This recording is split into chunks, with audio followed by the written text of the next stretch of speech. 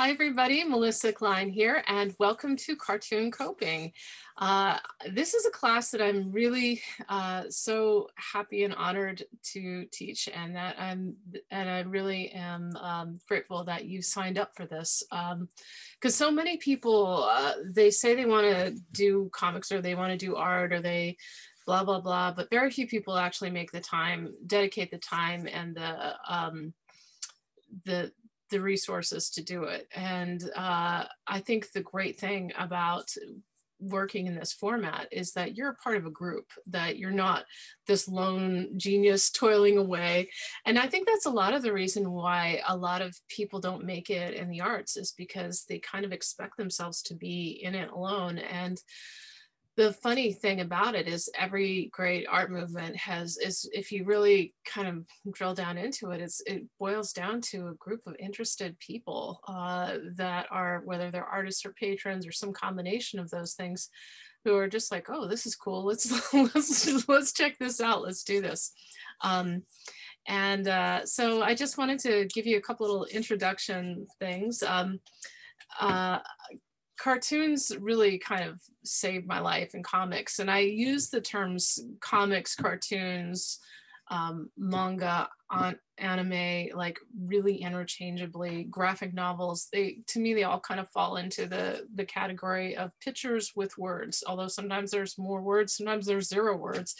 But I first started to kind of do drawings, cartoons when I was around in middle school. I was being sent to this terrible Catholic middle school, and I felt really powerless. And yet there was something about being able to make drawings of my teachers and make fun of them. Do not make fun of me. I am your good teacher. I'm not. That really helped me to navigate that.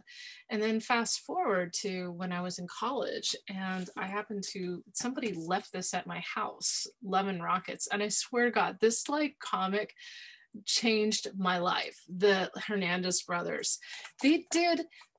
I could suddenly see like women I looked like her. That's Maggie, who looked like me and were real women, and women of all different shapes and sizes, and these strong storylines. This takes place in Palomar, which is like a fictitious place in Mexico.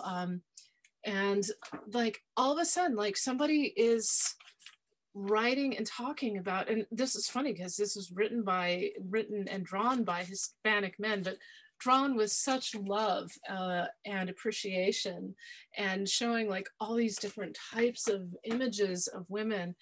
And it was incredibly, it just sort of blew my mind open. And in some ways it just kind of made me feel less alone, and much more appreciated. And also that it made me realize there's a bigger world out there. There's people I can connect with somehow who are dealing with similar things and very complicated plots and storylines. The series still goes on today. I have like almost a bookshelf of their comics. And that really helped me get through. And throughout my whole life, even like doing comics and cartoons and stuff, have always been this kind of thing that I did a little bit on the side, that it was something that like I was always trying to make it as a fine artist, and but it was like this little sort of side private thing that I mostly just shared with family and friends, a few close friends. And they were always like, yeah, make something of it. And I was like, but fast forward to when I was teaching high school students, and I went to my first Comic-Con on my own. And it was like, that just blew my mind, because meeting comic book artists and talking to them and just loving like that community, and how they were so kick butt, because to produce one of these things is incredibly it's really a labor of love, and how they were both very supportive of each other, but also very quick to be like, that's bullshit, and then call each other on stuff. And they were so nice, meeting all these wonderful artists, many of them whom, you know, I had never heard of before. And there they were, like at their tables and signing their books. And I was just sort of geeky fandom girl going around like, oh my God, oh my God, oh my God. You know, I didn't even have a costume on. But I guess I didn't need one. Um, and so all of these things just are really exciting. And so when a friend of mine reached out to me and said, hey, I kind of think you should teach this class, I was like, oh, hell yeah.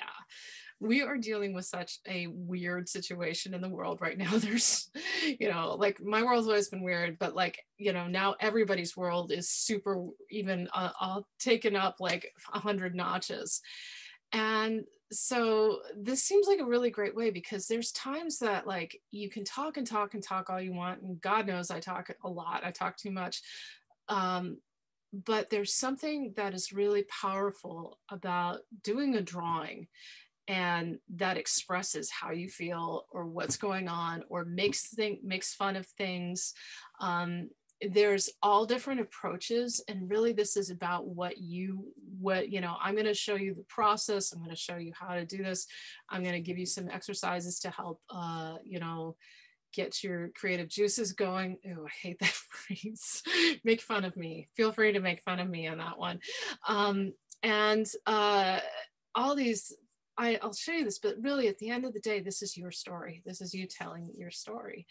I do really feel very strongly about setting this up to be a very safe environment. I do not share this stuff outside of it. We'll be recording the Zoom sessions, but I only share that with the people in the class, or if somebody's missed a class, they can access, you know, the link for that. Or if they want to review, they were in the class, they want to review like what that was. The only time I share stuff is when I specifically ask permission from it. And so, so there's that.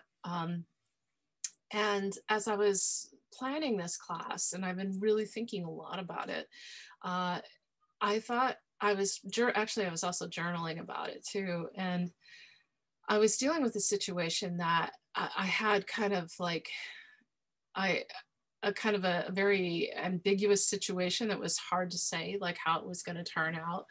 And I still don't really know, and I felt like all of a sudden in my mind popped the image of 3 doors. And it felt like I was in some sort of evil game show. I've never been big on those, but I just remember like occasionally watching a game show where the contestant is asked to pick one of 3 doors, you know, and one door, you know, and you don't know what's behind every, you know, any of these doors. And you probably know how this goes, where behind one door is absolutely nothing. They get nothing. It's like still, it's just like, you know, and then behind the other door number 2, let's say, they pick that one, and like it's something that's kind of lame. Like it's usually like a vacuum cleaner or dishwasher. They're like, oh, or you know, oh, thanks. Like, and you just have to kind of act grateful, but you're not. In my case, that would be like to get a parrot, because I think parrots are like, I watched a whole documentary that the whole point of the documentary was like, do not have these as pets. These absolutely suck as pets. Do not get a parrot. And the entire time they're showing these really cool parrots. And I'm like, oh, that's so cool. I want that. It even began with this woman who was basically hostage to her parrot. She had to like, on weekends, drop it off at a parrot babysitting service so that she could do things like go grocery shopping and talk to her daughter on the phone, because her parrot would just not allow it. She was like the slave to this parrot.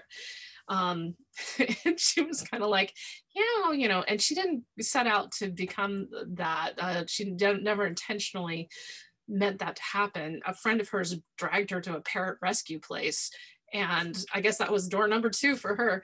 And she's like, yeah, like this parrot and I, you know, Chi-Chi and I looked at each other and we just knew it was to be.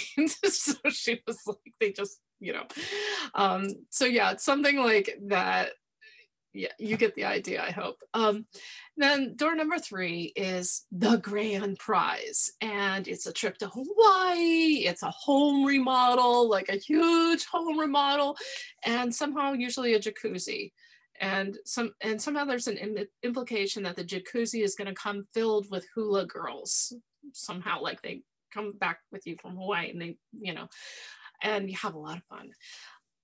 But you know, like, what if Hawaii is not really, I mean, Hawaii is a wonderful place. I used to live there, but like, what if that's not something, a place you really want to go back to or go to at all? What if there's some other place you want to go to?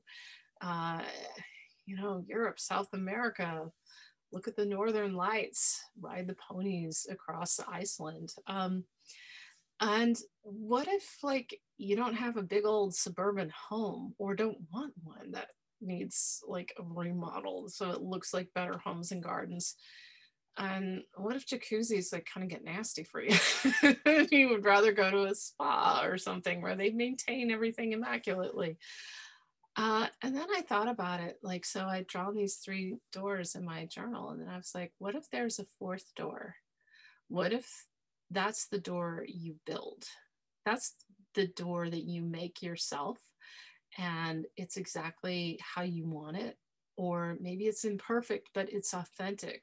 Those are those things in that door and behind that door are yours. So I'm looking forward to this hopefully unlocking that door for you and helping you to create that 4th door. Thank you so much for watching. I'm really, really looking forward to seeing you on Zoom, and have a fabulous day.